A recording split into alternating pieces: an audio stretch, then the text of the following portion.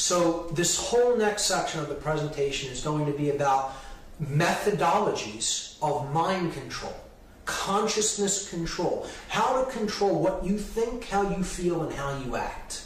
Okay? The methods of manipulation that are employed against us, members of the human species, by people who have this occultic knowledge and use it for their own egoic benefit. I call this the methods of manipulation, and as many researchers have called it, particularly Michael Tessarian has termed this the war on you, because it's the only real war that's being waged out there. There isn't a war on poverty, there isn't a war on homelessness, there isn't a war on ignorance, there isn't really a war on terrorism.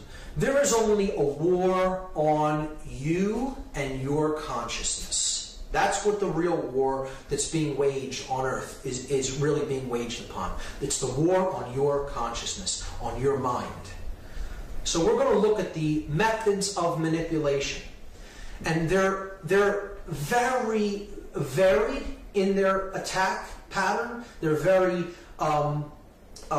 it's multi-tiered. Okay?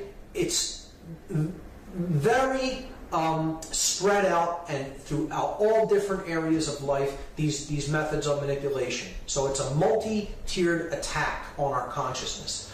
And I've chosen 14 of what I consider the most prominent methods of manipulation to go through in the presentation.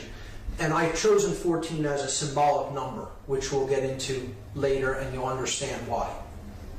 But here's what the methods of manipulation are that are used against us. Obfuscation, worldview poisoning, the exploitation of primal fears, the divide and conquer technique, indoctrination through what we call the education system, controlled opposition, the financial system, the monetary system, the control of mass media and information, food and medicine, in quotes, the illusion of time, the denial, hassle, ridicule factor, what I coined the DHR factor, religion, specifically religion as binding, which we will get into, the use of symbolism in a mentally subversive way, in a mentally subversive fashion, and what I call chaos sorcery,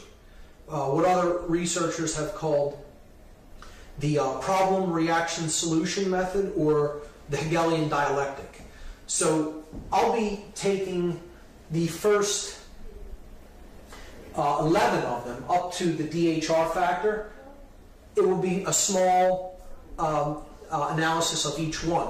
But then for the last three, religion, symbolism, and chaos sorcery, I consider those the real heavy guns of the war, so to speak. They're the real weapons, the big three of the weapons. And I'll be taking those at length. I'll be going through those specifically. So that will take up the bulk of part 2.